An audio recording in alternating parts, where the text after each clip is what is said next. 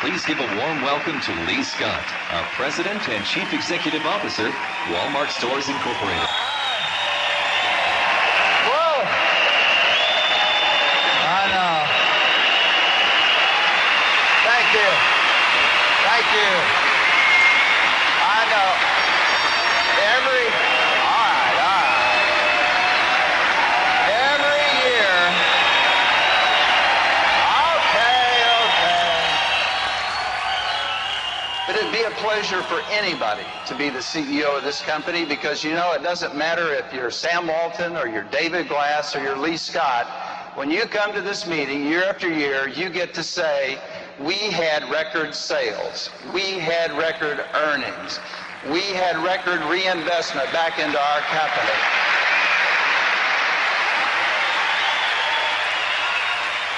But you know, I say all that, but let me tell you, my friends, you better be ready to be better. Because today, for whatever reason, whether it's our success or our size, Walmart Stores Incorporated has generated fear, if not envy, in some circles. And that makes it more important than ever that we focus on doing the right thing and doing things right every time. There's two things that we should do. Number one is tell the Walmart story. Get the message out there. And the second thing is stay the course.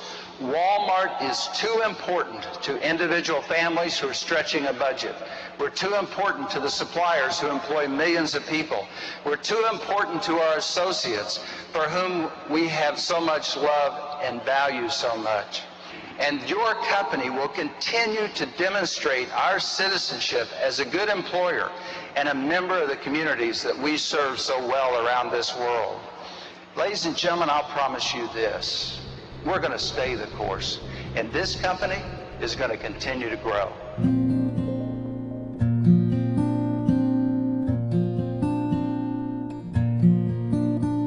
Actually, H&H was started in 1962. Started on Main Street in Middlefield.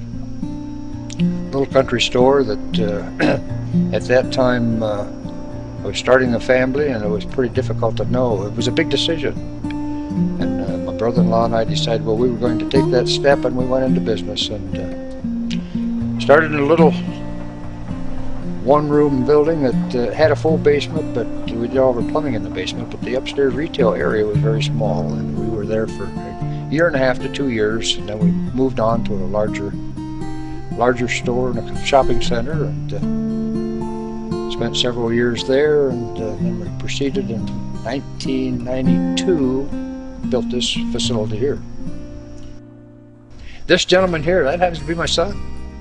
He's been a right-hand man for many, many years. It was much easier to retire in '96 when he was here to take over. One of the biggest parts of our store being out in our rural areas, what we call our hardware section, you know, and the nuts and the bolts and the nails and all the type of fasteners. That's always been good, because a lot of the farmers were always mending machinery and things around the farm, and some of the kids that were, you know, kids when I was growing up, you know, in here. Now they've got families and they come in here for the fix-it-up type things. Probably since I was 8, come down on Friday nights after school, work till 9. You have the car out there? I worked here since I was 6. Swept or helped customers when I was young too. At the end of the day, Grandpa or Dad would give us their pocket change.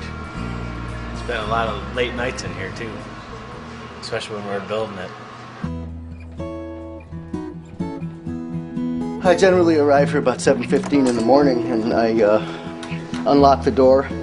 I come in and turn the lights on, and I get the day money for each drawer in the registers, and I open up the registers, and usually at that time Tom is here, and Tom goes ahead and kind of tidies up the front of the store and sets out the American flag and the benches for our customers to sit on. And a lot of times the Amish fellas on their way to work will stop here for things that they need for their day's projects, and they'll come up and get plumbing or electrical supplies, or a lot of times sporting goods. We have a busy sporting goods division.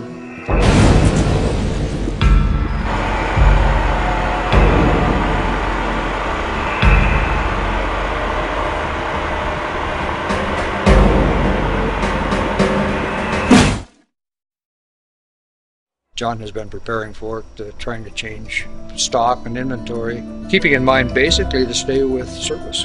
If you can't compete in one area, we're going to stay with something that is not offered or that you can compete in. Oh, I've probably been shopping here for 32 years or so.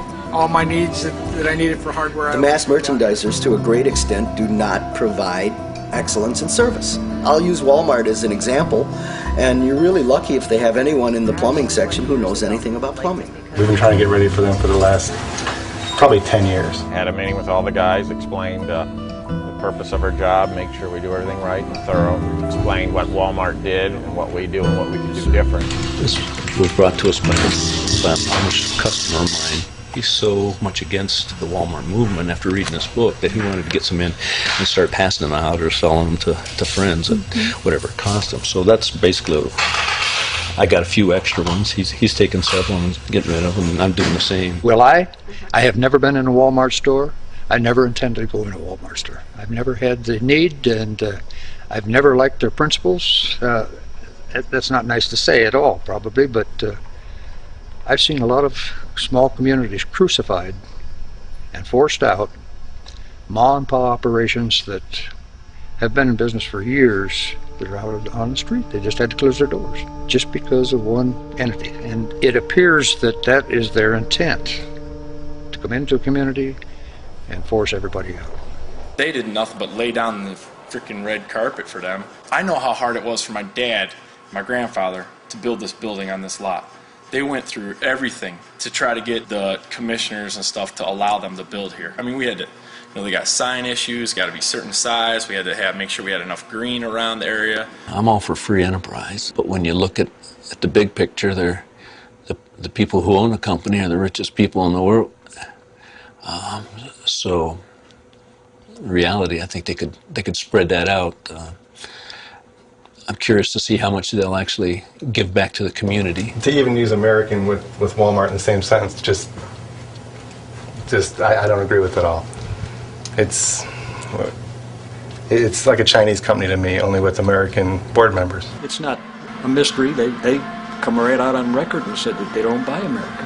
And all it's done is give China a better distribution center, whereas before they would have had to find contacts, who to sell to, and develop their own markets. Now they've got a pipeline right in everybody's living room by going through Walmart. I think the government should have more control. You talk about monopolies. If Walmart's not a monopoly, I don't know what is. I'm not at all in favor of any kind of communism or socialism. I believe that America should always and forever remain free. However, I think that there need to be regulations established wherein, they busted up Standard Oil and they busted up Ma Bell.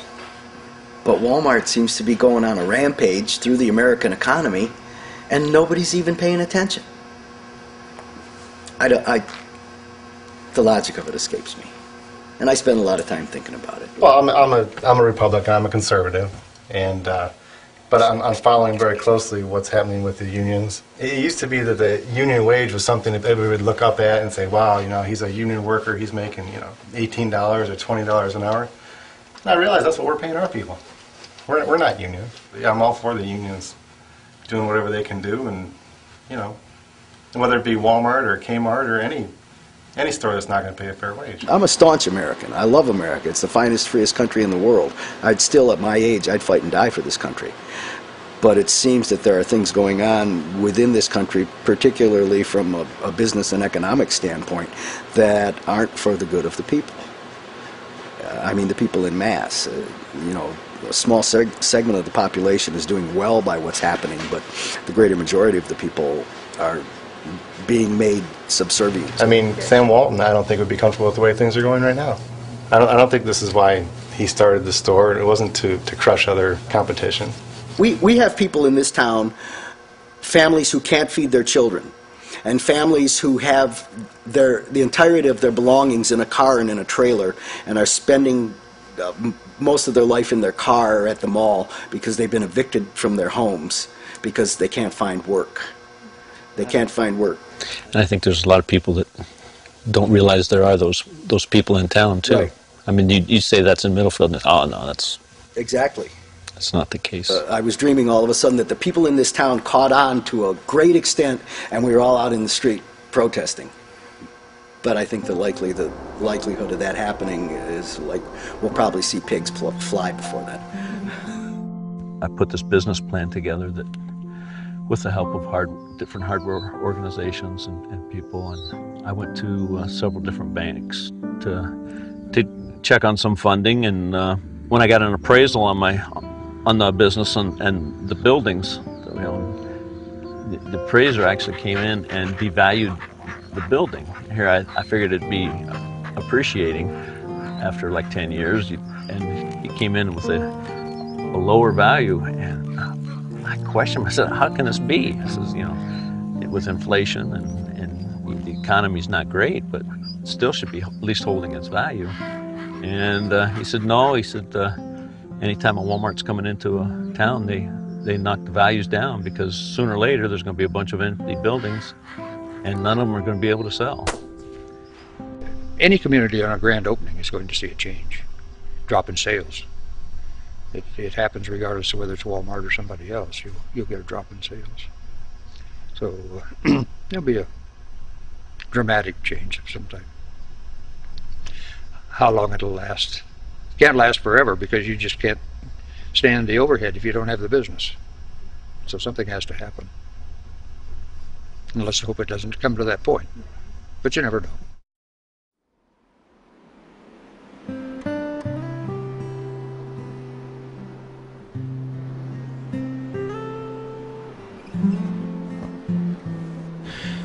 Well, right now, after we liquidate product, I'm in the process of trying to sell we own the building, so I'm trying to sell the building as well as get somebody in here that'll be able to lease too. I've got a couple people on the line right now that want to talk to me within the next couple days, and hopefully we'll work something out. We're going to sell the property, and you know, I'll be able to pay all my bills and walk away without any debt, and that's if it all works out right. And I pray that it will.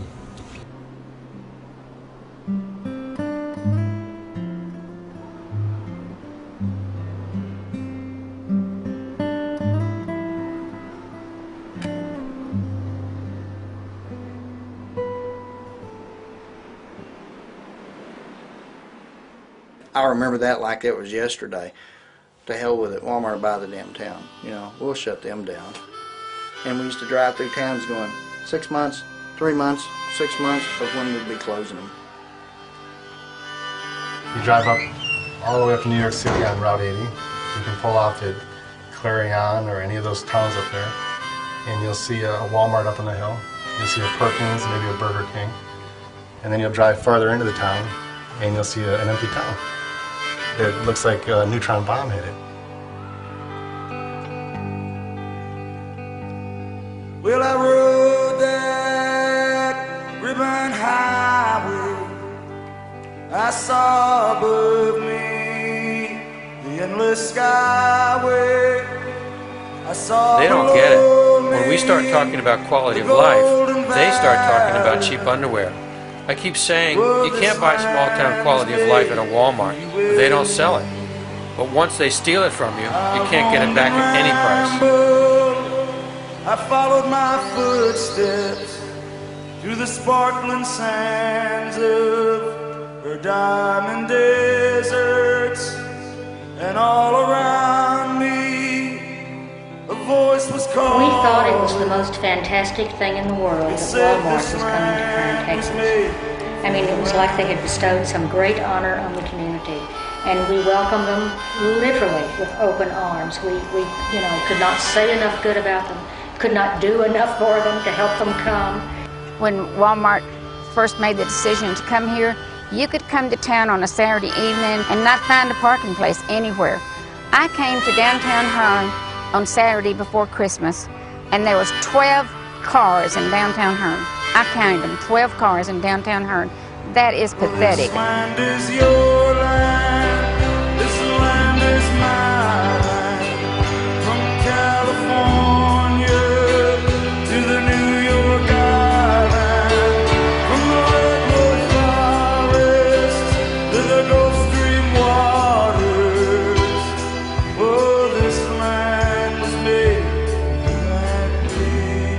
Walmart was a great thing for our community. It's really awakened the west side of our town.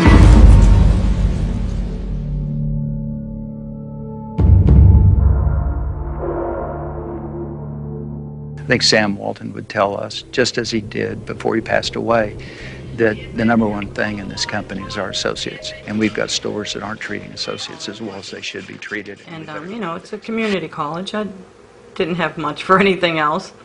You know, I was doing really well. You know, I had a 4.0 average. But life happens. You know, my dad got sick, my mom got sick. And things happen, and it just didn't work out the way I thought it was going to. Right. When I started working there, I had so much pride in my job. I did. I didn't mind being there when they needed me. I didn't mind doing, I knew that we were short-staffed.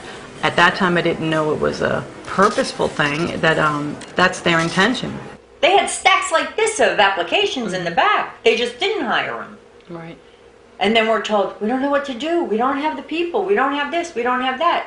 And I really did at first. I was really, I felt bad for them. It was like, oh, okay, I'll give you an extra hour here. I'll come in early tomorrow. Okay, I won't take my day off. Always having to stay late.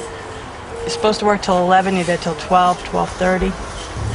Keep the number of associates from being full-time as many as you can. Keep them part-time as much as you can. And just keep reducing that expense. The company doesn't allow the stores enough payroll dollars on their budget to get this job done, and the job is enormous.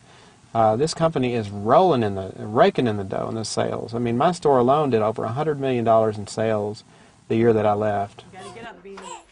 Having to get up with the kids, getting them out to school after 4 hours sleep. They don't care about what you sacrifice. It doesn't matter how many people lose their families. It doesn't matter if the associates have good health care. It doesn't matter anything other than what the bottom line profit is for that store that month. It just makes it really difficult to have a good family life at Walmart. You know, if you can squeeze every dime out of them, you go for it. And it doesn't matter what happens to their families. If they fall apart, they get sick, you know. To hell with them. We're troubled by the fact that there are people who work full-time who in fact cannot provide enough for their families to live decently. It was just impossible for me to pay my bills and pay for daycare and work. Meaning that you should have plenty of time to go into the office. The money that I did get went right back into Walmart. I get my check, have it deposited, go shopping. When I first started Walmart, I had my kids on the Walmart insurance. It got to the point where it just was too much for me to handle. I just couldn't afford it. I'd have to pay my premiums at work, and then when I took them to the doctors, I still had to pay. I always had to pay a chunk of money. I'm proud of the fact that we have the benefits that we have and that we have the wages we have. People that's making $7 an hour that has to go to a doctor, they're not going to be able to meet that deductible. And I have an 18-month-old baby, and he didn't have any kind of insurance. When he was sick, I would have to try and fix it myself, like get the medication myself. If he had to go to the doctor, I would have to take him and pay it as I could. Sam Walton believed that it was inappropriate for an associate with illness in the family to have to worry about how were they going to survive the financial impact. I was under my mom's insurance plan with a local grocery store that she worked for, and any prescription it didn't matter what it was $5. And now through Walmart, for that one bottle of pills, I'm paying $70. But I can't afford to put my children on the Walmart insurance because it's too expensive. There's no way I can afford to have $75 taken out of each check just for medical. That's why, because I'm such low income, I am able to get the Medicaid for the kids through Colorado State. But they're $1 billion corporation, so I don't see why they cannot offer a better medical package for their associates so that we can afford to get our families on insurance. You start weighing, okay, he's sick, we eat. Which one do we do? Well, let's give him an aspirin. No matter what anybody says, they're at poverty level. I watch so many people go without lunch in the lounges that I stopped eating in the lounges because I just had my managers eating there because I just couldn't stand it. They just wouldn't eat, and we weren't allowed to offer them any money. And there were people I see that didn't eat nothing. They'd take an hour lunch and just sit there. We have full-time employees that worked at Walmart, and they had medical, but the medical was so high, so they had to go out and get Medi-Cal, some type of government medical. While I was working at Walmart, I was on WIC.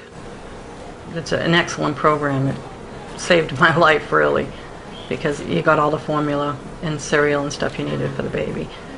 And I also went to the Medicaid office. It can be a real hassle having to deal with the offices, but, you know, at least they're there. I'm thankful for the programs that are available, you know. It's not a fun situation. It's demeaning. I always heard people say, you know, oh, they're just, you know, there's so many people who just use the system, use it. I can't imagine that, because there is no way I would want to spend any length of time having to do what you have to do to get assistance. You talk about using the system. Look at the way Walmart is using the system. They're promoting people to go to Healthy Kids and to get food stamps and Section 8 housing, and they're the ones that are using the system. Yeah, it's pretty bad when you need to tell your employees that all these programs are available for you because we're not paying you enough money. Retail giant Walmart is encouraging its workers to go on welfare. Instead of paying for its employees to have health benefits, she says Walmart is making the government take care of it. In Florida, Walmart has more employees and family members eligible for Medicaid than any other company. Critics accuse the retail giant of using Medicaid and state programs for the poor as its health care plan. This report from UC Berkeley researchers concludes Walmart costs state taxpayers $86 million a year and county taxpayers as much as another $25 million to pick up the tab for public health care, income tax credits, housing subsidies, and food stamps. Evelyn Dees used to work full-time for Walmart, but didn't have company health care benefits. She literally couldn't afford to pay for it, so she turned to government assistance. What the public doesn't understand is that those everyday low prices are based on taxpayer subsidies. Walmart is getting away with it because they can. I talked to the regional personnel manager about who was going to take care of the Walmart associates and their health care needs, and he said, let the state do it. The personnel manager told me personally that there's assistance out there for people. They should be able to go use it. Use your taxpayers' dollars. I had a list of all of the government agencies and all the different places that people could go if they needed money for their utility bills, if they needed to apply for food stamps, or if they needed to apply for WIC or for Medicaid. So your dignity is not there, your pride is not there. You go to work knowing that you're not making enough money to really make ends meet, but yet you got to go with a smile on your face and fake it. Yeah, that's pretty bad. Come up with some type of health care that a full-time person can afford and don't have to put on the scale health care or feed my family. Why is it that a corporation that in 2003 had an outstanding $240 billion in sales would not provide a livable wage and affordable health care for their employees? There's nowhere around that there's a company that makes this much money and still turns around and makes their associates go to the state for aid. And I think my company takes family very seriously, and they'll help you achieve anything you want. The possibilities are absolutely endless at Walmart.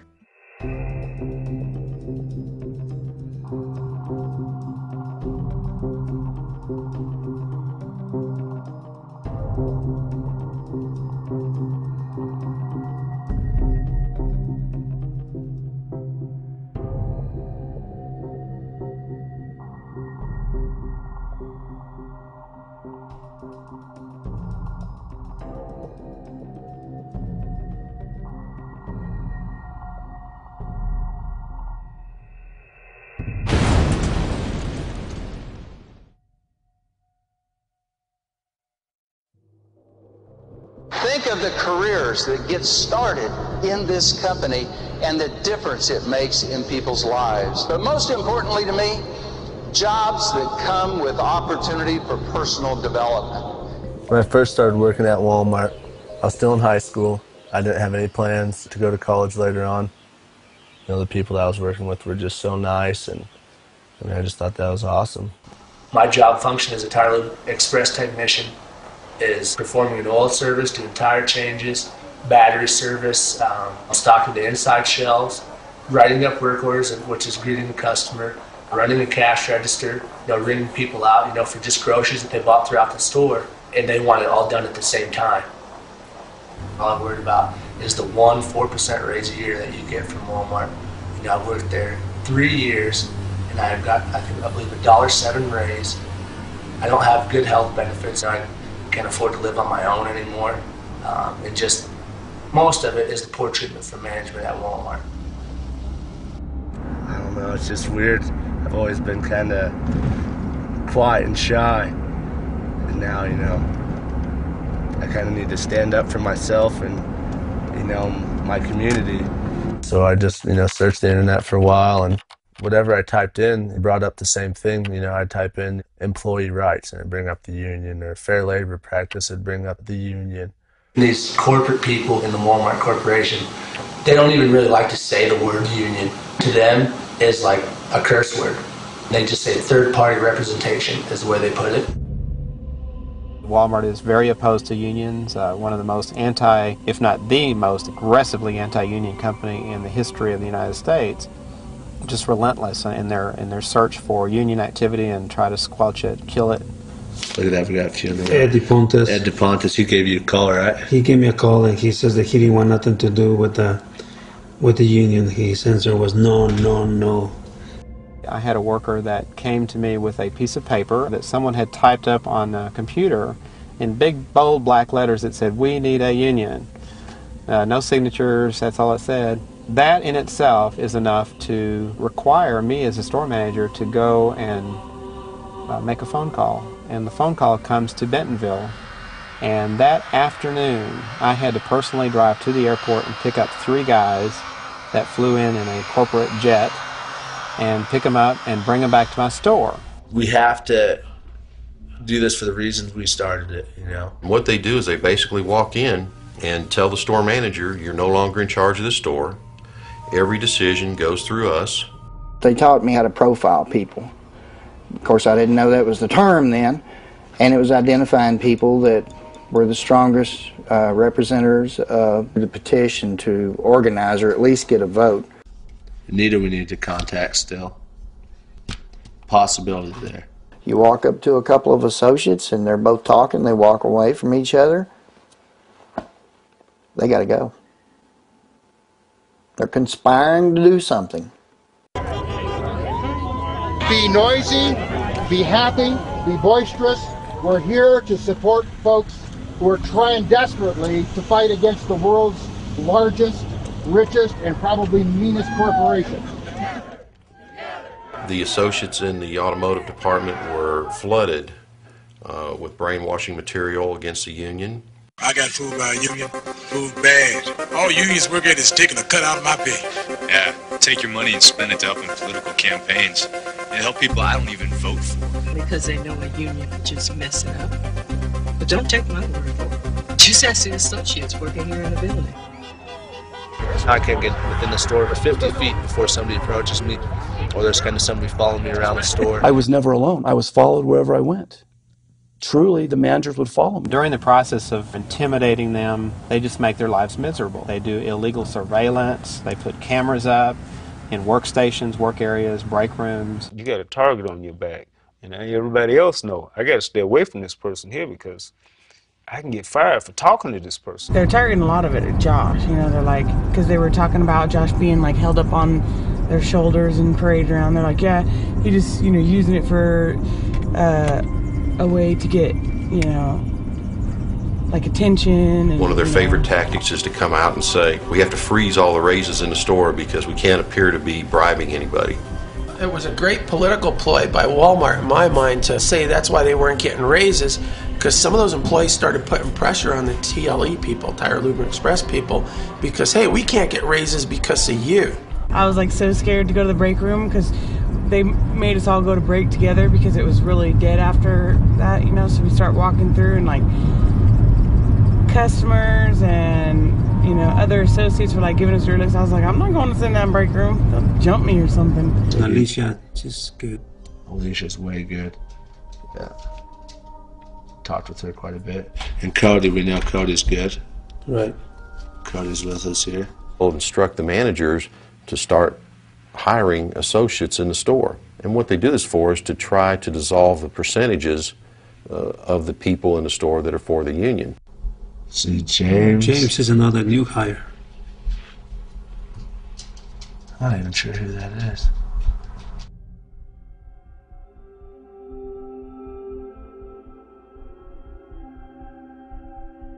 Yeah. But you know, this is our store. This isn't their store. We're the ones, we're making the money. We're the little worker ants, you know? So what's your prediction? Right now I'd say 50-50. Yeah. I mean, the few people in the middle are just going to make it or break it. Yeah. Right now. I think you lost Alicia. No, I've talked with her quite a bit. Yeah. She's just kind of hard to read type person. Yeah. I hang out with her and stuff on the weekends, but she's definitely into it. She's real strong. I just believe it's really just gonna go like done because, you know, Cody's not voting, Ryan's not voting yes, and I'm still kind of. I kind of really don't want to vote, but then I kind of have to because you know. You're getting all, you know, freaked out because of, you know, what they're saying. They're not going to know how you voted. They're not going to know. All it's going to be is a bunch of numbers right now. So we've got 6 for a no. Another 6 yes. So we've got 1, 2, 3, 4, 5, 6, 7 on the fence. The company does everything that it can, and that means anything, and they will kill it. They'll kill the campaign.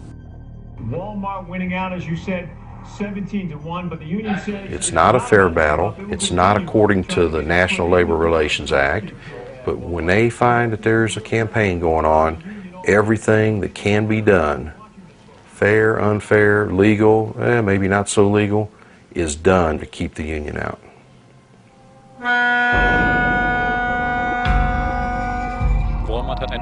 Walmart was very lucky to acquire 2 really good companies.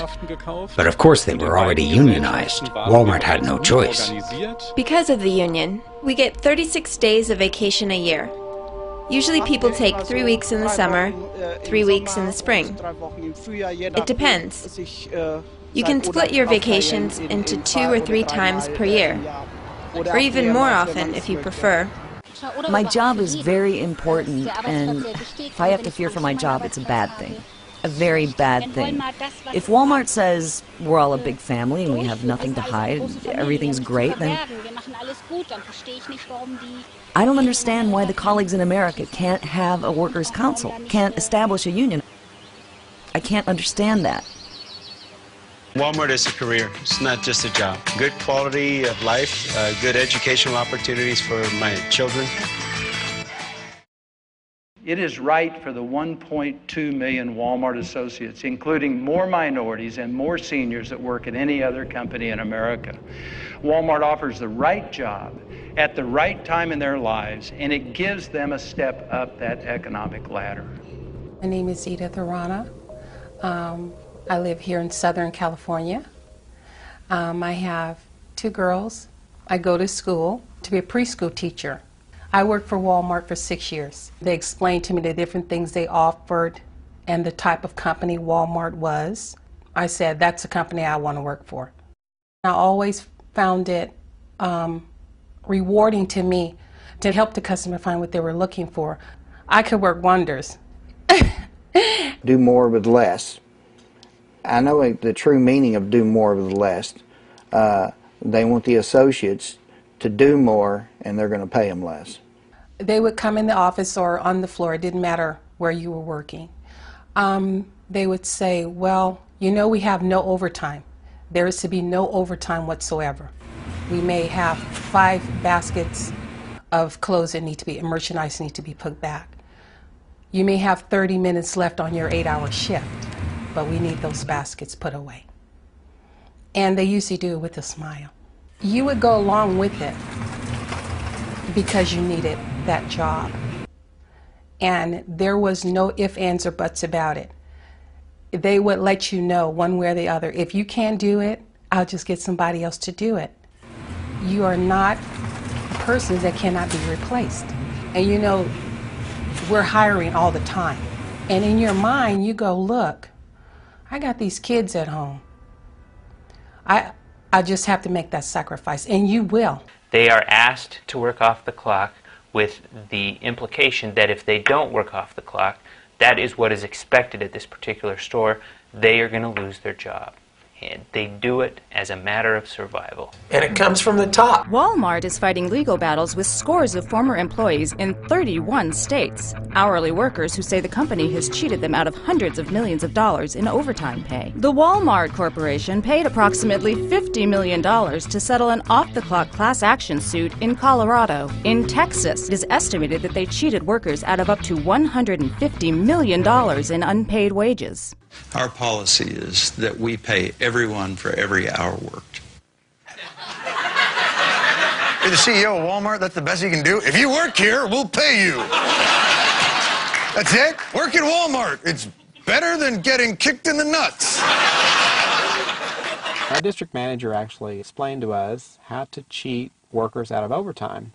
He said, this is how you can come in on your payroll budget for this week. He said, if you had, let's say, 3 workers that had overtime, maybe an hour, or even 20 minutes over 40 hours, he explained to us how to go in the system under a false user ID to get into the computer and move that time to the next week.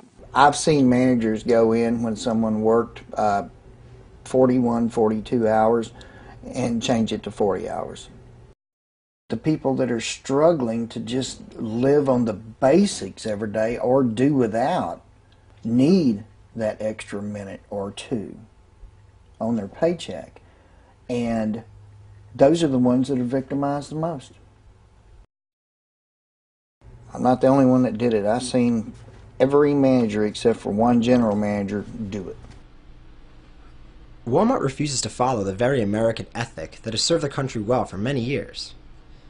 People should be paid for the work they do. Walmart currently faces lawsuits in 31 different states for wage and hour abuses, potentially involving hundreds of thousands of workers. As a store manager, you're responsible for reducing your expenses every single month. And the only way to do that is to keep the associates' numbers down. I was just getting about 19 hours a week, and that's just, you can't pay bills with that. I mean, it's not right at all. If you're not getting those full-time hours for that week, that's devastating. It may help them on their bottom line, but it doesn't help you at home. When it comes to jobs, we have good jobs. 74% of our people are full-time. Most people in America don't know that. Although most people in America also don't know Walmart considers full-time employment 28 hours a week, which, at their starting wage, works out to under $12,000 a year. INS agents arrested 250 undocumented workers in 61 Walmarts across America. We was working from 9 p.m. to 7:30 a.m. We was locked in stores and we could leave store until store manager come morning. Walmart is paying $11 million to settle federal allegations it used illegal immigrants to clean its stores. I'm stunned that they would employ illegal immigrants. Very stunned.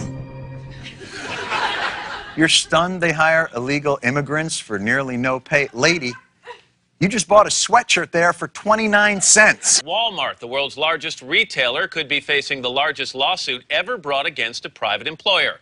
Lawyers suing Walmart will file their motion today, and if a judge agrees, the company could be facing a class action lawsuit for discrimination against 1.6 million current and former female employees. I had no idea about the lawsuit, and there were people in my store that had no idea about it also. Members of management that are in the upper echelons of Walmart management talk about how women at Walmart are useless.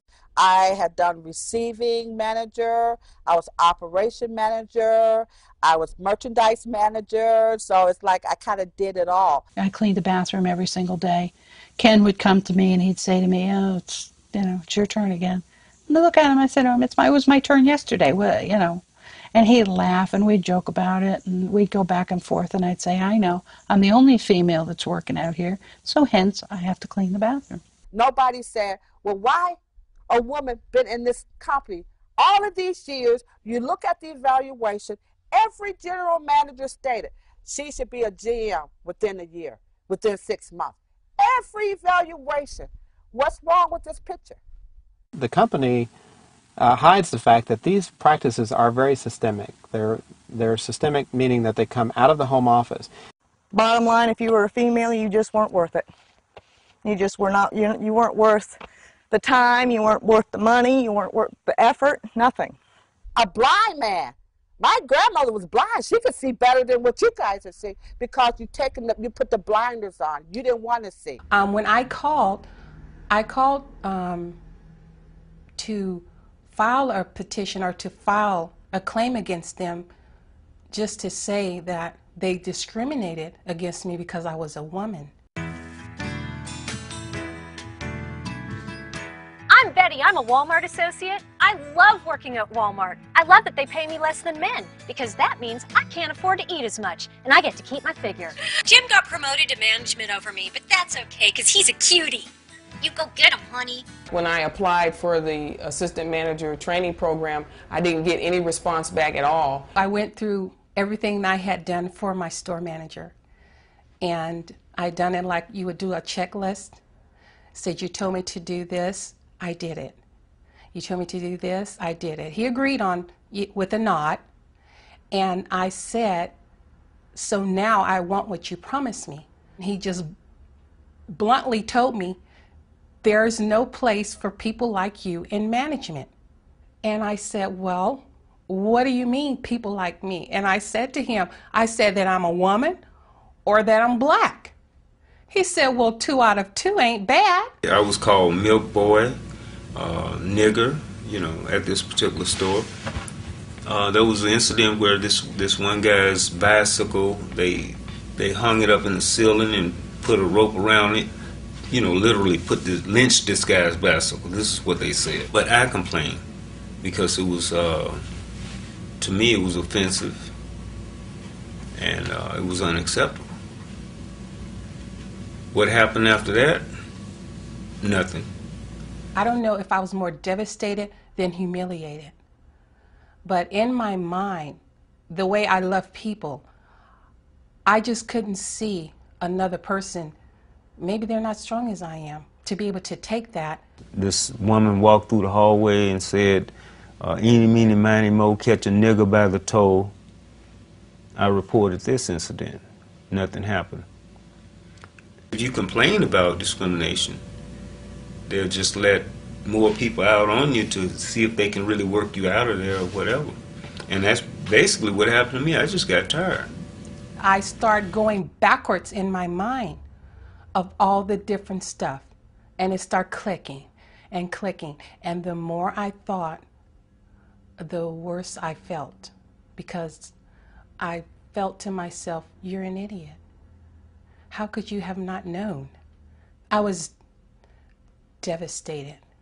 The time that I spent on those roads, I could have been at home with my husband, but I wasn't, because I was doing my end of what Walmart promised me.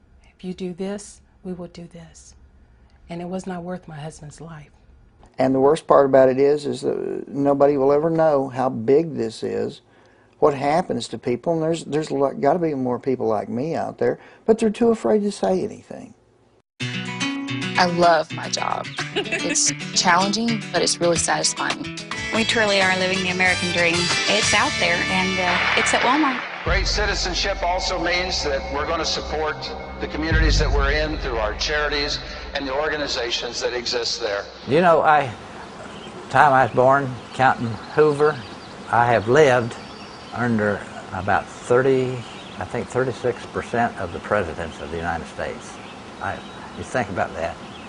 Hoover and Roosevelt, Truman, Eisenhower, Kennedy, Johnson, Nixon, Ford, Jimmy Carter, Ronald Reagan, Bill Clinton, Senior Bush, and Junior Bush. So there's 13 presidents out of 43 that I've lived under. We came here in 1959 and started the IGA store, which is Independent Grocers. We had approximately 150 employees, and on these 150 employees, the full-time employees had, and that was a great number of them, had full coverage on insurance, health insurance.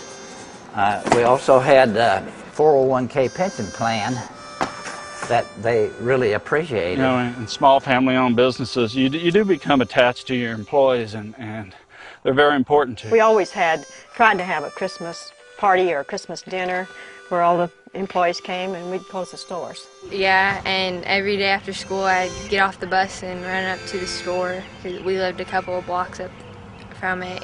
The baler that we use here is a baler that was left over from when we closed down the stores in the late 90s.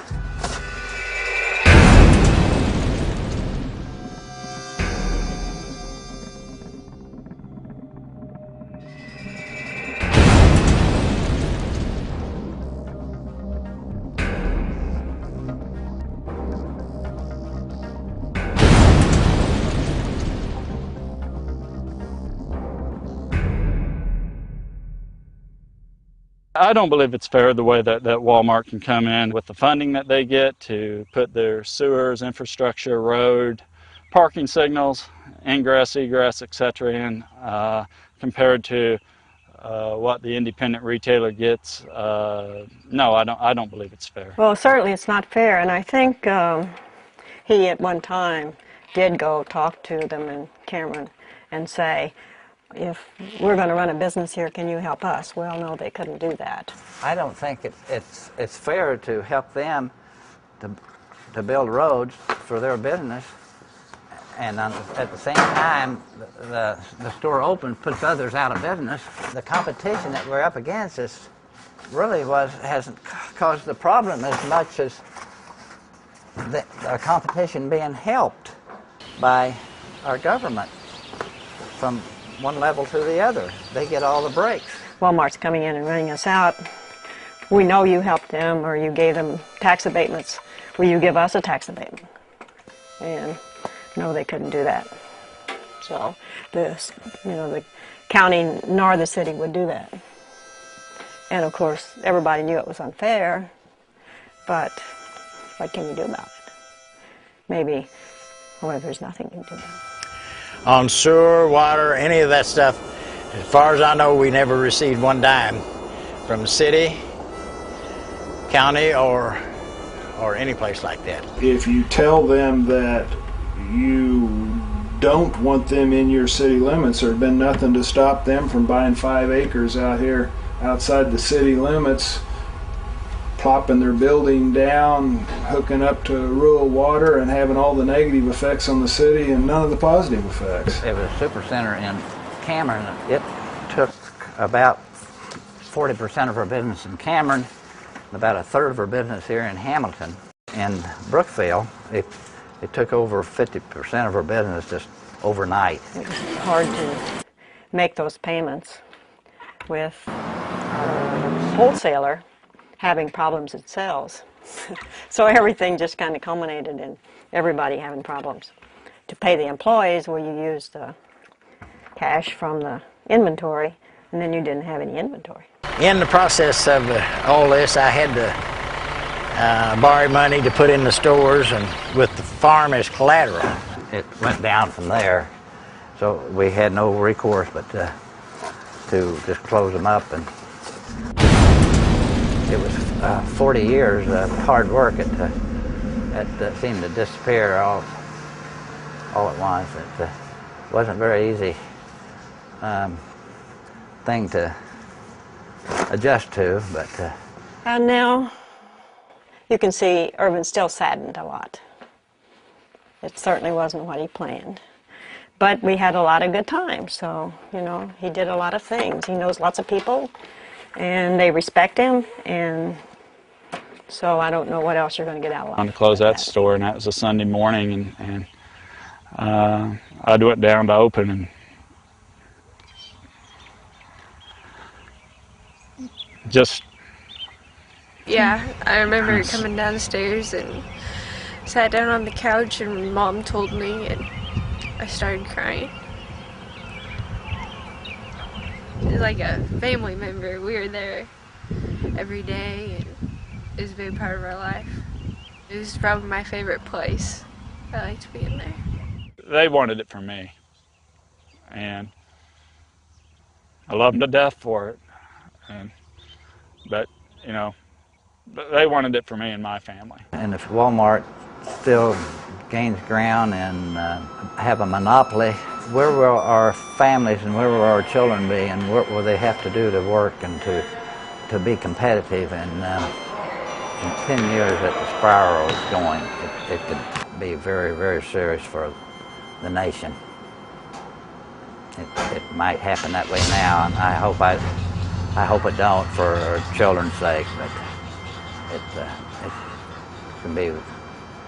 could be real serious, be a revolution. I won't say it'd be a civil war, but it'd be a revolution. And I don't think anybody wants that.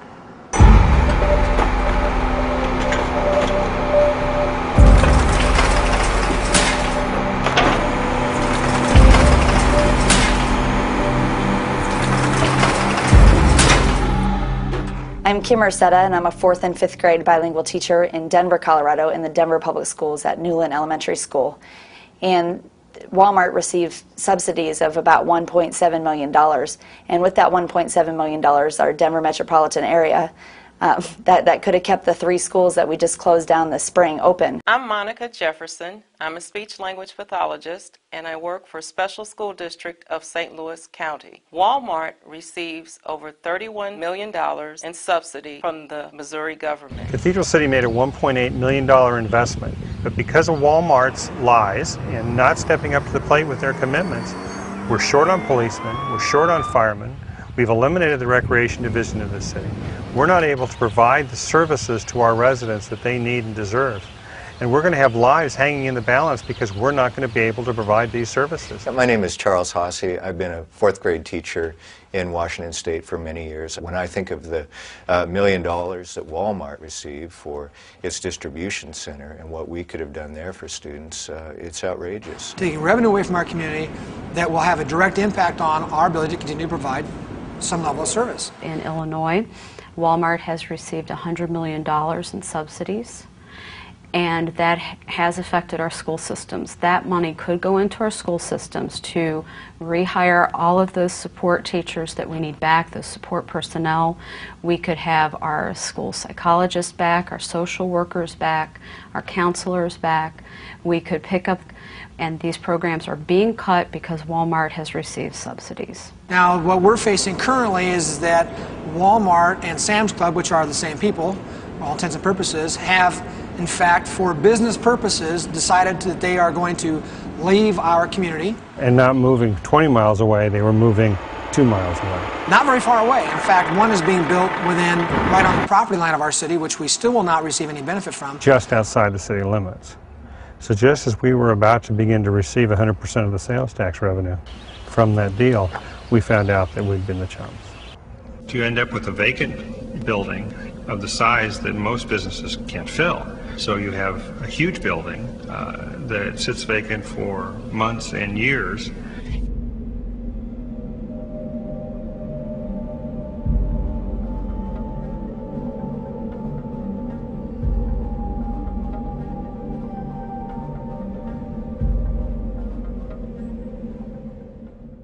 That's why at Walmart, we give back $5 every second to the communities we serve throughout the holidays and all year long. To make the season and every day a little brighter. But you know, responsible citizenship also means looking out for the environment. we can make a difference in this area of sustainability. One of the most exciting things about a Riverkeeper organization is working with the public. And we have a lot of volunteers that volunteer to keep their part of the Catawba River. Because the Catawba River is dammed 11 times and has 11 lakes on it. We have lakes with coves, and so we call our volunteers cove keepers. And these cove keepers work to safeguard, protect the Catawba River. Essentially, we did an investigation and we visited about 7 Walmarts in the Catawba River Valley to see what their environmental practices were and judge whether their current environmental practices would have an impact on the drinking water of the town of Belmont. And what we found in every single case is that Walmart had a practice of storing herbicides, pesticides, and fertilizers in the parking lots. What concerned us most about this particular case was the proximity of this Walmart and the creek running right by the Walmart site, and that creek empties right here at the intake site. For me, when I'm out on patrol and on the river and there's a drinking water intake right there, what I know is that there's a mom somewhere who's at a kitchen sink and she's putting water in a bottle to make formula for a baby, and that baby is drinking. The labels on some of the herbicides and pesticides said this product known to cause reproductive harm by the state of California and birth defects. These pallets with bags and bags of this material, many of them broken and busted and spilling on the pavement, every time it rained, all this material was washing right into the stormwater and eventually making its way here to the Catawba River, the source of drinking water for almost 2 million people in the region. So we began calling Walmart to really express our concern about these chemicals making its way into the public drinking water. And they gave me a name and a phone number of somebody in Arkansas, the headquarters, to call. And that person, when I talked to them, it wasn't the right person. They said they didn't think they had an environmental person that was in charge of handling environmental affairs, but they would try and find out. Tim, this is Donna Lisson. They never called. So again, I called back, and this time I called their attorneys. I called the person, the contact name they gave me. I called their attorneys and said, look, I'm not getting any answer from anyone at corporate Walmart. And because I haven't, I'm going to start a weblog. And every contact I have with you, I'm going to put on my website and report what your response is. And if there's no response, that's what's going to be on our website. And so that's what I did. 2 or 3 days later, they still didn't call back. We then sent them the law, and I elevated the rhetoric and said it appears to us as if you're violating the storage laws. We are getting ready to contact our attorneys. Still, no one called. Finally, the attorneys for Walmart who had testified in the hearing gave me the name of a person that they thought was their contact. I finally reached that person at Walmart headquarters in Arkansas, and he said he had just started the job. He had been in training for the last 2 weeks, and he didn't know what to tell me. So at this time, I started calling the news media and asking them to do a story. We got a great local news station here in Charlotte, North Carolina that responded on camera showing these pallets and pallets and pallets of chemicals, herbicides, fertilizers stored in the parking lots right beside the stormwater drain. It ran in the morning, the noontime, the 6 o'clock, and the evening news on that day. It just so happens that the Walmart manager for the local story where most of the video was shot, that had 81 pallets of this material out in the parking lot, saw the story. Called his regional manager first thing the next day and said, you won't believe what I saw on the news last night. And for all his stores in the region, he had them pull those chemicals from the parking lots and put them undercover. As I read the case history and all the environmental fines, and particularly the consent decrees from the Attorney General's office ordering Walmart to establish better environmental protection, what flabbergasted me most about the lack of corporate response is their apparent disregard for these consent decrees and that they hadn't taken it very seriously. It's only the local guys. I can say in my history as Riverkeeper, I don't think I've ever encountered a corporation, be it a power company, an oil company, as unresponsive as Walmart. Wildlife conservation is very important to me, but it's really exciting when a company like Walmart makes it a priority too.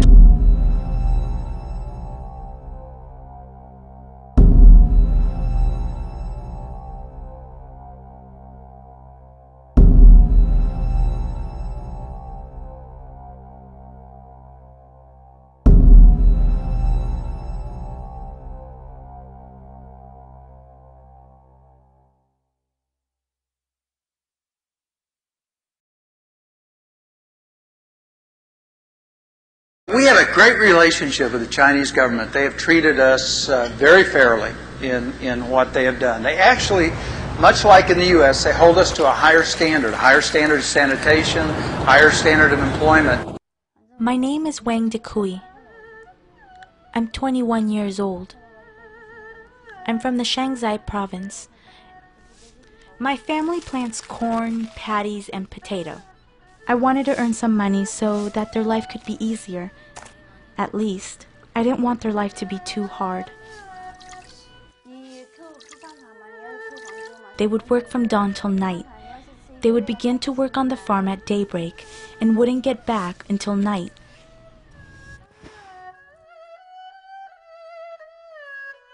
I thought about working in the factory when I was in middle school. At the time, I thought that it would be interesting and exciting to work in the factory.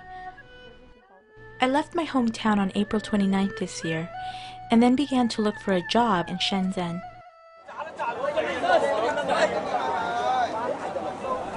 At that time, I had a friend working in that factory who also came from my hometown.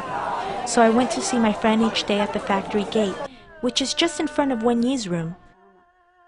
My name is Wen Yi, and I come from Hunan province. He heard my dialect when I was talking with my friend. Then he spoke with me using the same dialect. He asked me where I was from. I didn't tell him the truth. I said I was from the Chongqing area. He served for the army in Chongqing for a couple of years, so he can speak the Chongqing dialect. That's the way we got to know each other. My girlfriend and I work in the same Walmart factory. She works in the old workshop and I work in the new one. I am on the night shift and finish work at 7 in the morning. She begins to work at 7:30 each morning and works overtime until 10 p.m. We don't have much time to spend together, but whenever there is an opportunity, I'll cook some delicious food for her.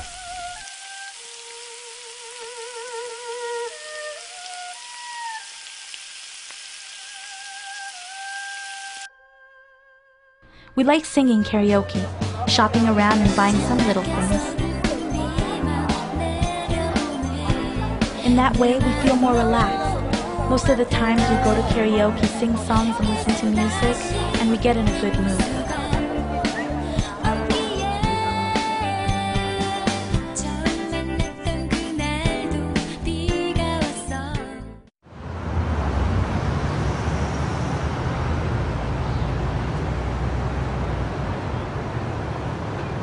We tend to rent a room outside and cook by ourselves because the meals offered by the factory are really disgusting.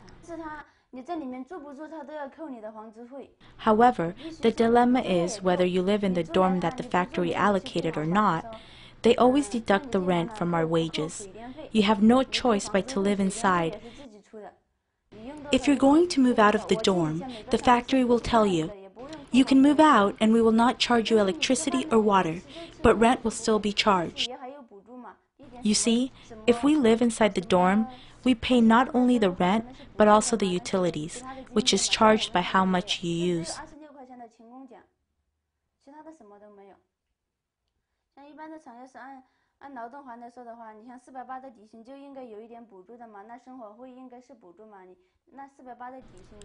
There are very few fans installed in my current workshop. It's extremely hot inside. If they plan to install a new fan, then the others will tell us that we can only have one fan, or the fans that are there. In my working position, there's no wind at all. Can you imagine? I'm sitting there and dripping with sweat all day long. My body never gets dry. Walmart informed the factory that it was going to send people here for the inspection, and they will tell us how to lie for the inspector. For example, the workers must respond as though they worked 6 days when asked how many days they worked, even though they actually worked for 7 days. Then we workers don't dare to say anything wrong because we're really afraid of being punished by managers. Walmart informs us in advance and has a meeting to teach us how to lie. If you lie well, you'll be rewarded. If not, you'll be punished or fired. The worker is given a fake pay slip, and they never let you have the chance to speak out the truth, but threaten you to deliver false information.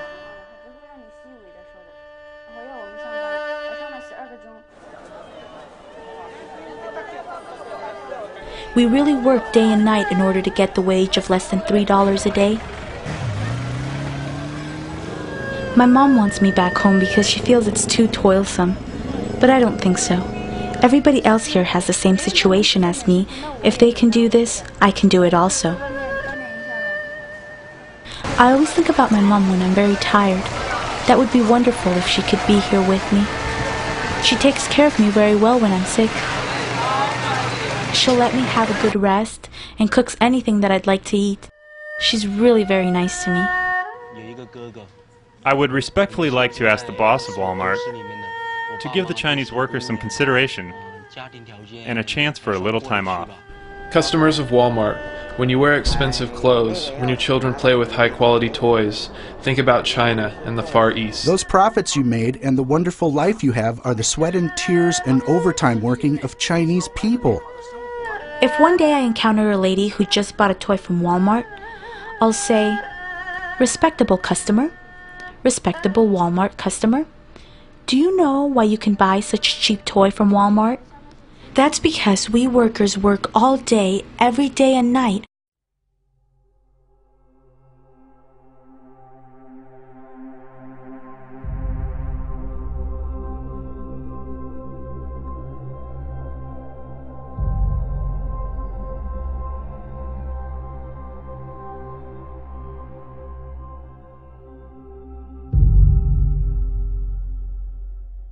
We added 125,000 new jobs around this world this past year.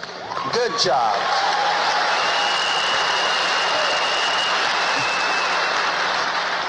Jobs of benefits, jobs that will have profit sharing and retirement savings accounts for our associates.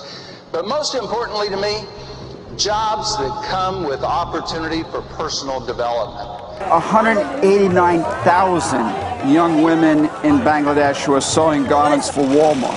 These workers are getting up at 5:30 in the morning. They brush their teeth with their finger using ashes from the fire because they can't afford a toothbrush. Forced to work from 8 in the morning until 10 o'clock at night, 14 hours a day, 7 days a week on these wages of 13 to 17 cents an hour. These are women who are hit by their supervisors, trapped in utter misery. As the largest company in the world, Walmart sets the standards that other companies are going to follow. So Walmart right now is sucking down standards all across the world. These are workers who have no rights. The outlook for this company today is very positive. In every country that we operate in, the Walmart model works. Because once your associates know that you will stand up for what is right, then when they see a wrong occur, they're more likely to contact you. And we have a very aggressive program underway to make sure, and have had now for the last couple of years. I was Global Services Manager for Mexico, Central, and South America. My job function entitled 3 things. Oversight of all factory certifications, which means you go in there and you make sure that they're humane working conditions. Big deal with the factory certifications is to make sure that the workers are in a clean, safe, humane environment. When I was in the factory, and you talk to the people, and the people were so nice, and they were so good, and they were just working for so little money and without any condition of fairness whatsoever with their compensation and their working conditions. I went back to my hotel room and just wept the first time. And after dinner, I had picked up the phone. I was calling my wife and just telling her what I'd seen, and then I just started crying about that. Telling her. She was like, "It's gonna be all right." And I'm like, "I know, we're doing the right thing," but I just couldn't imagine it was this way. I thought that a company like Walmart, once we started reporting the truth of what was happening in the factory, would take quick action to try and make the working conditions better. I believed in the mission and the culture which I thought existed at Walmart. I led more Walmart cheers than just about anybody that I know. Didn't even mind being the squiggly. I mean, if you would have cut me, I would have bled Walmart blue blood. I didn't know that we weren't going to make it the goal to correct the violations. And I didn't think that any retaliation would be brought against me for doing my job. Now I realize I was pretty naive, but it just didn't occur to me that Walmart would do anything except for the right thing once they were faced with the truth. I kept going into other factories and seeing the same things over and over again. And it became apparent to me that this was not an isolated issue. All you got to do is follow the money, and the ones who are in power right now have tremendous pressure on them to perform like never before. The system was designed to keep the goods flowing to the United States. When push came to shove, they did not stand up and do the right thing. What really happened was we were getting fired for telling the truth about the factory certifications. And that was shocking. It was embarrassing, ripped my heart out. To have all of that ripped from you and then to get sold out and lied to, Walmart let me down, and when I needed somebody to look out for me, even though I was trying to look out for Walmart for years. We want to make sure that our suppliers comply with local country codes, with human rights standards, that people are not underage, that they're paid well. So it's time to show our pride, to let America shine. Made in the USA, it means something. Made in the USA means a job for somebody. But we've made it our policy to find more U.S. suppliers who can compete. Because American goods mean American jobs. At Walmart, we pledge to support America's sources whenever we can, so you can too. Bring it home to the USA. If we keep our prices low and raised our average wage substantially, we would in fact decrease our profitability disproportionately, and we would sacrifice a healthy chunk of what it is that our shareholders expect from us. It is written in the New Testament, the love of money is the root of all evil. This does not say that money itself is evil. The fact that I shared a room last night with Tom Shoei, our CFO, while we were in New York, saved $200. The fact that my dinner was $10 last night saved money.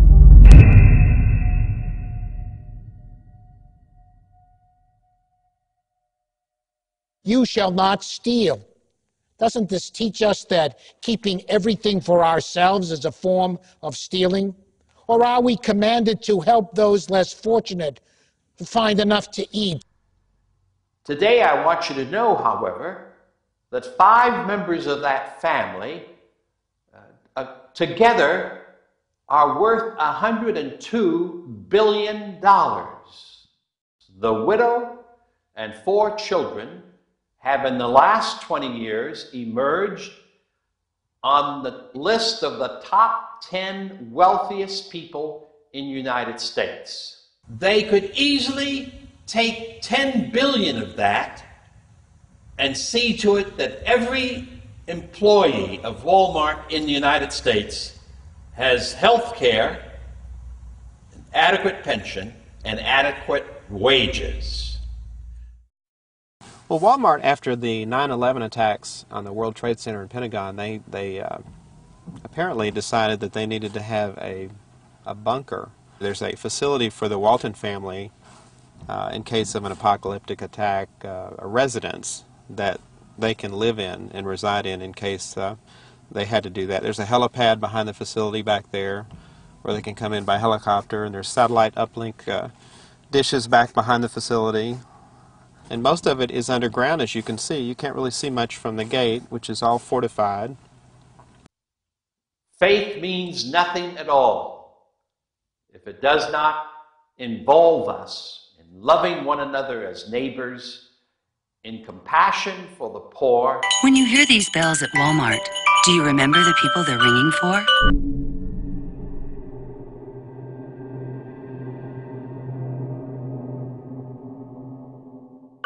They remind us of our friends and neighbors who could use a little help.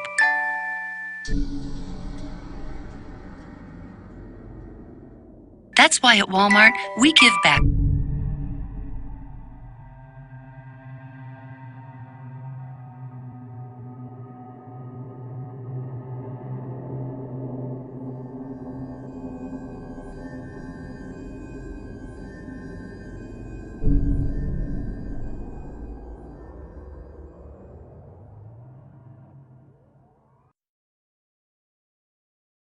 Throughout the holidays and all year long.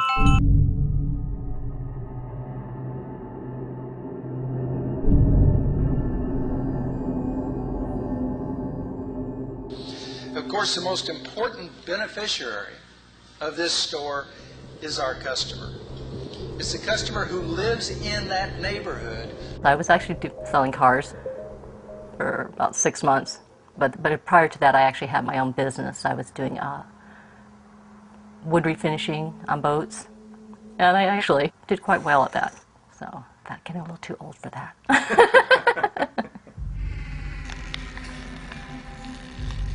You know, if I was going to go through all that I went through, I wanted something to come out of it. You know, something good. There was a truck to one side that had a camper shell, and there was a van to one side. I thought, you know, I've always said, you know, you don't want to be in a spot where nobody can see you. But I thought 4 car spaces from the front door, and I thought they had security outside. I thought, okay, well, I should be fine. And when I got out, there was 2 of them. Unfortunately, he caught me. I got outside, but he caught me, and that's when I realized he had a gun, because he had a gun in the arm that was holding me. And that's when they told me, get back in the car, I'm going to blow your head off. The year before, when I worked at the phone company, we had a safety meeting, and it was around Christmas time. And they had the sheriff's department out there, and they were talking about if you're ever in a parking lot and this happens, what to do. Don't go with them. If you go with them, you're likely not going to live, because I guess statistically that's what happens. They'll kill you. That's what first went through my mind, is that I'm not going to survive this.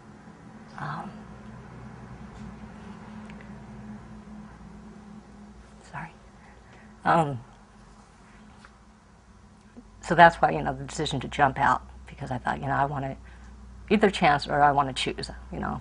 And I didn't, because I thought they were going to rape me too. When he said he didn't want the car, I thought they were going to rape me.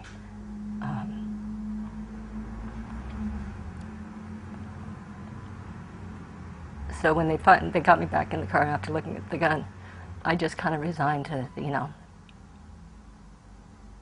like I couldn't, there was nothing I could do. And I just kind of went, you go kind of cold inside. This is the parking lot where Laura Tanaka faced her attackers. Inside the store, Walmart had more than 200 security cameras and 4 security guards on patrol. Outside, there was nothing. The police did recommend on-site security, and that there was none. That they had assured the people of the neighborhood that they would provide security and make sure it was safe for the neighborhood, and that wasn't done. It was evident that Walmart knew they had substantial problems in their parking lots. Walmart was aware that the majority of the crime throughout the states occurred in their parking lots. Despite the fact that 80% of the crime occurred in their parking lots, they had done almost nothing to protect the customers in the lots. Rape, murder, kidnapping, all of these shocking allegations, and they come from Walmart shoppers. Report of a Walmart parking lot attack. Tonight, North Texas police are on the hunt for a would-be kidnapper. A violent attack in the parking lot of an Orange County Walmart. At least one man tried to carjack, rob, and shoot a woman. Who shot and killed 33-year-old Mark Korenick in the store's parking lot. A bold and deadly shooting. It happened this morning at the Walmart. Taylor's woman is recovering tonight after fighting a thief in a Walmart parking lot. A man is arrested after a tire iron attack. It happened in a parking lot of this Walmart. The two teenage workers shot while gathering carts in the parking lot yesterday at this Glendale Walmart. It happened at 1:48 this morning in the Walmart parking lot in Riverdale. She turned to run from the subject and was shot in the back. Walmart has conducted research on crime in its parking lots, and critics accuse the company of a nationwide pattern of covering up that research, of failing to turn it over in lawsuits. Here's what Walmart did not want to show. As early as 1994, as you can see in this internal document, a Walmart study showed that 80% of crime at Walmart locations occurred in the parking lot. And when the company added roving patrols at several sites, the crime rate dropped to as low as 0. A district judge in Beaumont tonight is fining Walmart stores $18 million. Judge James Mahaffey is sanctioning Walmart for what the court believes was a pattern of deception. It involves the case of a Southeast Texas woman who was sexually assaulted and raped in the parking lot of Walmart. The court found that Walmart did not disclose that it had conducted a safety study, a study that found if Walmart would put employees in golf carts patrolling its parking lots, crime there would drop to 0. Judge Sherilyn Wood heard a case against Walmart in Houston, Texas in 1999 involving an assault in a Walmart parking lot. She says that in 17 years on the bench and over 25,000 cases, she's rarely seen such flagrant abuse of the system. It was very disturbing to see such an intentional course of conduct. It was corrupt. She's charging Walmart with cheating in court, and she's not the only one. This is one judge. Is there something in the drinking water in Arkansas that says perjury is all right? Another judge. Rarely has this court seen such a pattern of deliberate obfuscation, delay, misrepresentation, and downright lying. True. Unfortunately for the customer, they really don't care what goes on after you spend your money in there and come out into the parking lot to go home. Police found Holden shot to death along the side of a road in Stanton, Texas, 400 miles from where she was abducted. Megan was very special. We grew up together. We lived together. She's really, really going to be missed a whole lot because she has a lot of people that love her. She was just a very sweet person, and she never wanted a whole lot out of life, but she just wanted to live and, you know, be happy. That's all she wanted. Just recently, before she died, we were in her room listening to a CD, and we were singing together, and we could just be open with each other. We didn't care. Police say Megan Holden was chosen at random on the way to her pickup truck in the Walmart parking lot just before midnight. After that crime was caught on surveillance video, police say Williams, a Marine veteran with a history of drug offenses, sped off in Holden's truck heading west, where he apparently murdered the 19-year-old junior college student and dumped her body near some railroad tracks in the West Texas town of Stanton. I just think that there's a lot of things Walmart could have done. There should be somebody watching the cameras. Somebody should have been watching the cameras. Walmart has those cameras out there in their parking lot, and I thought that they were watching. A security camera without someone watching it is of no use at all. The abduction and murder that happened in Texas happened at a store where the loss prevention team was sent in to set up a security system outside that would track the union activity in that store. And the only reasons that they had the pictures that they did was because they had the union package on the outside of the store. Walmart focuses on protecting their property and not their patrons. When a multi-million-dollar company, can you pay somebody $12 an hour to watch a camera? If people are putting profits before safety, they're putting profits before human life, I don't think there's anything you can say to them. A man is suing the Walmart in Newcastle, saying his mother died after a botched robbery attempt in the store's parking lot. The random shooting happened here, that 3 people are dead and 3 others injured. The shooting happened right in the middle of a busy shopping day. At least one man tried to carjack, rob, and shoot a woman. In the Walmart report of a Walmart parking lot attack. Tonight, North Texas police are on the hunt for a would-be kidnapper. A bold and deadly shooting. Shooting It happened ran in the Texas. random shooting, kidnapping, bold and deadly killing of shooting. later. Shooting happened. Tonight, North Texas police are on the hunt for a would-be kidnapper.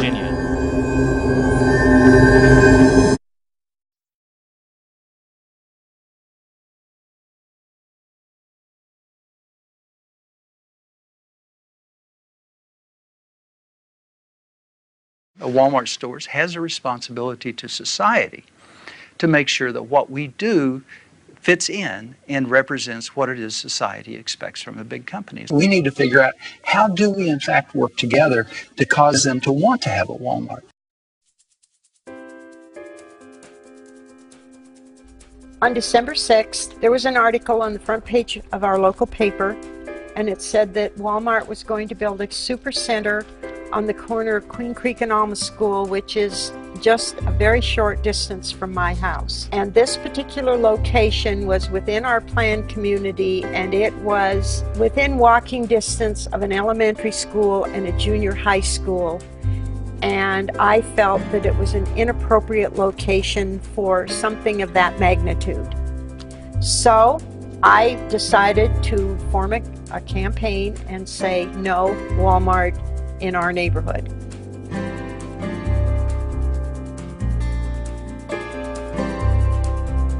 Living as Christ has taught us, we begin to transform the world. This transformation is visible in the reading that we have from Acts. We're really trying to show why the work that we're doing is the work of the gospel. The lesson we learned in Inglewood is that we have the ability through our democracy to take power and take control and actually hold big companies accountable. As a nation in this world, the most powerful, the most affluent, we have the power to make sure that all have what they need. That this is not some pie-in-the-sky vision, but instead that this is our call as Christians to make this happen. One of my neighbors and I went and handmade some little posters, and we decided that we were going to have a meeting in the local park, which was about a block from here. We had no idea how many people would show up. We were absolutely amazed, and all of them wanted to do something. In the beginning, it was only a few of us. Not a lot of people came to the meetings. Only some supermarket workers and a couple of churches, remember? And then little by little, more people until they started feeling the pressure. They wanted to build the Walmart on this whole parcel. It was going to be 215,000 square feet, and there was going to be... Walmart was going to take this whole space. It's like 17 football fields big. And they were going to build one big box that was Walmart, and then little stores in between, and then another big box that was Sam's Club. People volunteered to do the various chores that we had. And then we solicited what I call a core committee, and that was a group of people who would be responsible for the strategy, the press releases, everything that needed to be done to organize our campaign. So then the coalition started getting bigger and bigger, and before you knew it, everybody felt like if they weren't part of a coalition for a better Inglewood, they weren't standing up to defend the community. And I think the other lesson learned in Inglewood is that there's no kind of magic potion to suddenly, you click this, you put this together, and suddenly you're going to win. It's a hard process. There are a lot of things that you have to put in place, but when you put those things in place, you can win. It includes the ability to organize regular people, small business owners, workers. We got our message focused. We hammered away on the phones, hammered away on doors. People saw us coming and going when they went to church. Every time they went to a store in Inglewood, there was a flyer about our effort. We held rallies. It includes a legal strategy, enough resources to have the research, to be able to make your case, to be able to have the materials.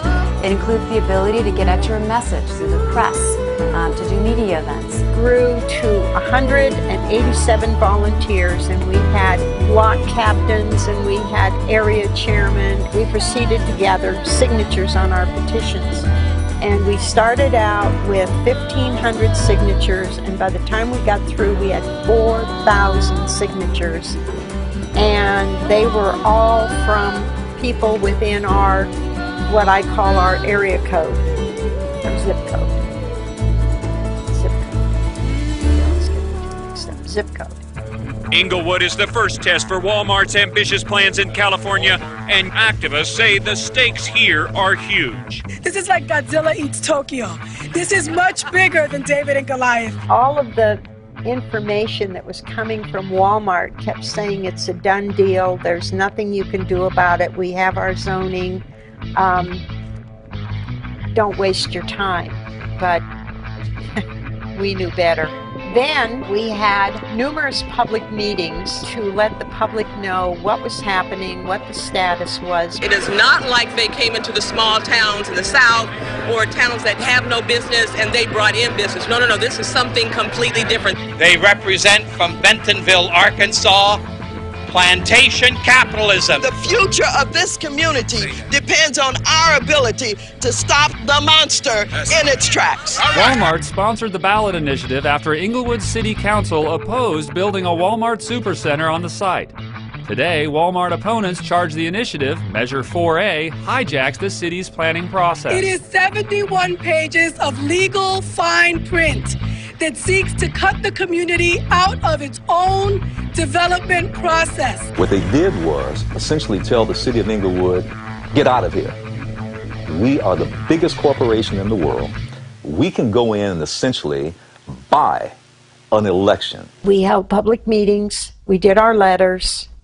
We held private meetings with city council members. We were out on the street and doing the work to ensure the people understood that to those whom much has been given, much will be expected. I'm sure the Walton family believes that they're a good Christian family. Not if they're going to make billions at the expense of poor workers. And I'm sure there's a lot of people that think that they're good Christian companies. Not if they're going to make money off the backs of people who are suffering. A lot of people sacrificed an awful lot to have all the freedoms that we have. And that flag, to me, represents all of our freedoms. Our freedom to fight Walmart, our freedom to live where we want to, work where we want to, have a say in our government. They can say and believe whatever they want about, trickle-down theories of capital and whatever else, whatever other nonsense they want to invent to hold on to their capital. But then as Christians, we don't have that option. But that's not our option, that we're not about capital, that we're about people. We came before the city council for the final vote, and the council voted 6-0 to deny Walmart and Vestar, the developer, the right to build the store on that property. Residents of Inglewood, California are voting today on whether to approve the construction of a new shopping development dominated by Walmart. That night, we gathered at a local restaurant, hoping for a miracle, but braced to go back to court if the measure passed. And now the votes are coming in on a proposed Walmart superstore in Inglewood. 3,000.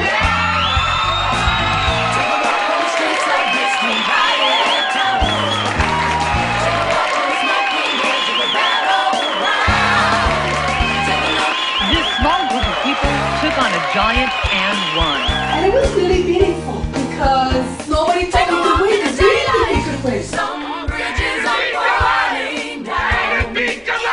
Some bridges are still around. The city council in Monroeville, Pennsylvania handed Walmart their hat today. Walmart packed its bags in Cobb County, Georgia. Community resistance paid off for Hickory, North Carolina. Walmart hit the road. Anti-Walmart candidates sweep the Helotes, Texas election. Another trip down the long and dusty for Walmart in Biloxi, Mississippi. When you have a group of people, a small group of people, who don't want you in a community, does that mean you're not going to go there? Thornton, Colorado defeated Walmart. Walmart loses to Plainfield, Illinois. Las Vegas, Nevada defeated Walmart. When Walmart defeated you have a group of Lake people, Louisiana, small group, Walmart defeated who don't want you in a community. Walmart loses to Charlevoix, Michigan. Neighborhood fights off proposed Walmart. Walmart beaten in Walmart loses to Chicago, Illinois. Walmart zoned out. Flagstaff, Arlington, Texas. Walmart rejects Walmart. Washington. Victory, Colchester, Connecticut. Success, Centerville, Utah. Victory, Harrison, New Jersey. Warrenton, Pennsylvania. An anti-Walmart slate was elected to city council in Deptford, New Jersey. Voters rejected Walmart in Lebanon, Pennsylvania. Forced to pay healthcare. City council votes 46 For Walmart mayor, defeated in Glendora, California. Walmart beaten in Medford, Oregon.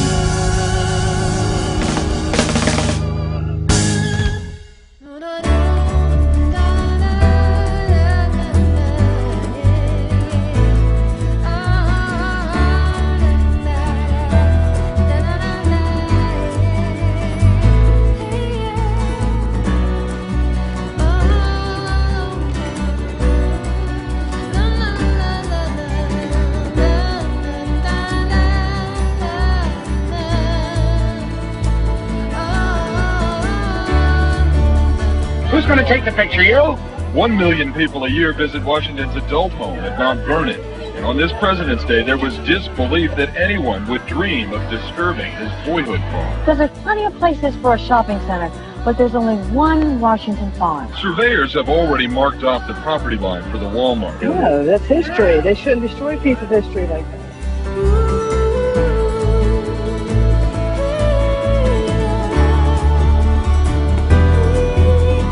May 29th, the Hawaiian group sued, claiming Walmart and the state violated grave desecration laws and public trust. Where do you get off coming here, a foreign... What if it was their great-grandfather that was desecrated? For now, the remains are being stored in a trailer below a ramp leading to a parking garage at Walmart. We put a sign up in the Worthington, Minnesota store that was 10 feet over the city code there, and the building inspector red tagged it, and the next thing I know that there's an overnight, they call me and tell me there's an overnight package coming for me and I'm to take it to this person. The envelope wasn't sealed, and so I just opened it up and there's a $10,000 check, and I gave it to the individual, and the very next day the red tag's off the sign.